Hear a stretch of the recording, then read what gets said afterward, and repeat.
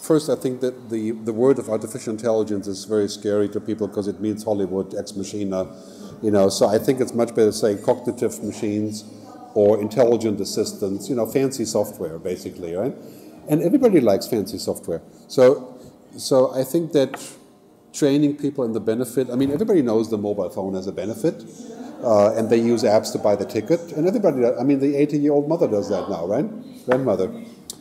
So it's a question of making it more affordable, bringing down the price of access, democratizing. But we should not glorialize. We should not make it a sort of a, the more connected you are, the more happy you will be, because that's just not true. Connectivity is a tool like like any other tool that we use to do things. Sometimes we don't want to be connected, disconnected to ourselves. So I think the telecoms have done a good job promoting connectivity, the government also, but there is such a thing as over-connected. Right?